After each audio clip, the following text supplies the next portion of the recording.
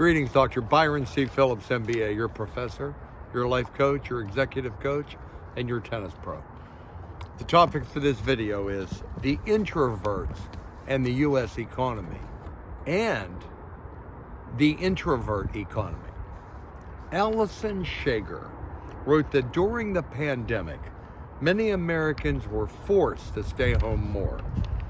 When this became a habit, many preferred staying home to going out, even when there was a diminishment of the issue with the pandemic. At the very least, we know the pandemic set up prevailing trends like remote and hybrid work.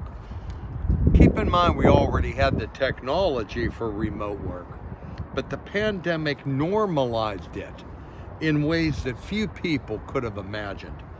Shager also noted that people, since the pandemic, are going out less and they're going out earlier. For example, pre-pandemic, the average New York reservation time was 8:30 p.m. Now it is 5:30 p.m. There is less alcohol consumption, particularly among the younger generations. The older generations are consuming more alcohol, but it's not in bars or restaurants. They are drinking more at home. Spending on alcohol continues to increase, but note that a smaller amount of alcohol is preferred by the younger and favored by the older generation.